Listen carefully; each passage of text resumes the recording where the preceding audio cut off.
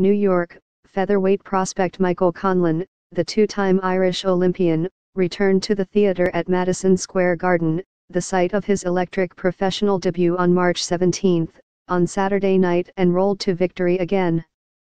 Fighting in the co-feature on the card headlined by the Vasyl Lomachenko-Guillermo Rigondeaux Jr. lightweight world title fight, Conlan cruised to a one-sided shutout decision against Luis Fernando Molina, 7-4-1, 2 KO, 29, of Argentina.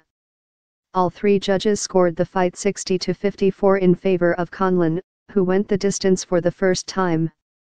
Molina was willing to mix it up in the middle of the ring with Conlan, 5-0, 4 KOs, who met him head-on and got the better of him with snappy jabs and quicker hands. Conlan, 26, out-hustled and out-punched Molina throughout the fight.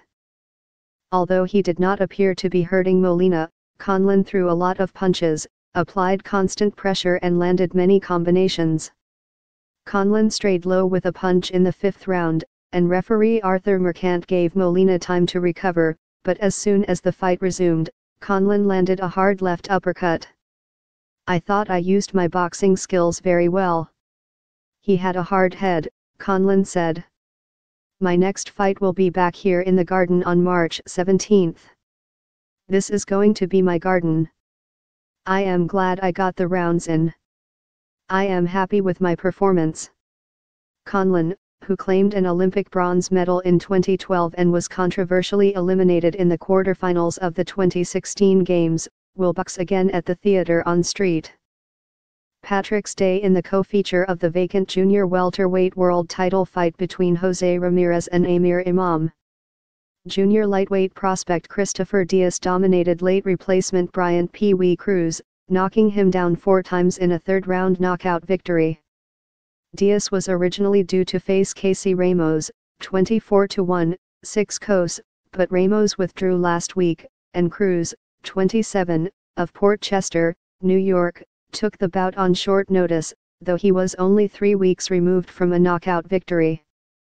Diaz, 22-0, 14 KOs, got off to a fast start when he clubbed Cruz, 18-3, 9 KOs, with a right hand followed by a left on top of the head that dropped him in the opening round.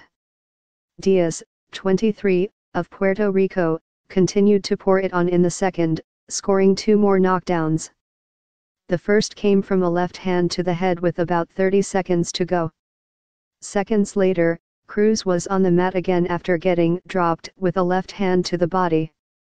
In the third round, Diaz dropped Cruz for the 4th time with a right hand that caused referee Harvey Dock to wave off the fight 37 seconds into the round.